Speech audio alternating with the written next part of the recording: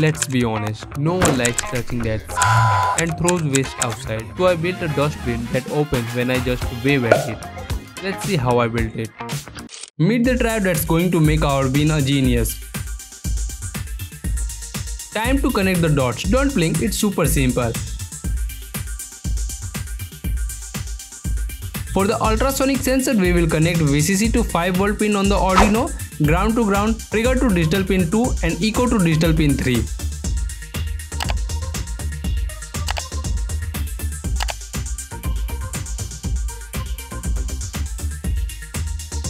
Now for the arm, the servo, its power wire goes to 5V, the ground wire goes to ground and the signal wire goes to digital pin 9.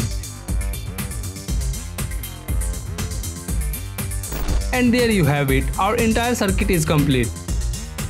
Now let's give our smart hardware a home.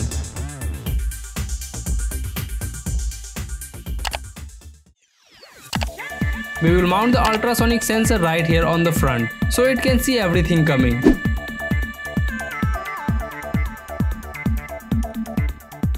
Inside the bin, we will secure the servo motor and attach its arm to the lid. To show you how this works, we will use the small cap. When the servo's arm moves, the lid moves with it. Simple and effective.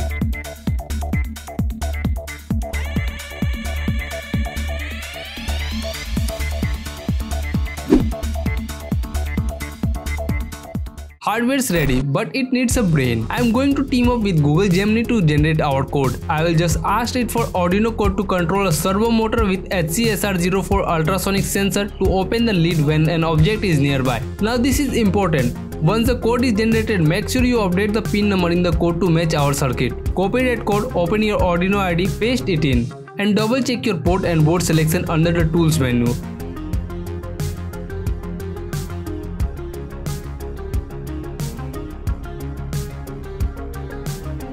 Then hit the upload button.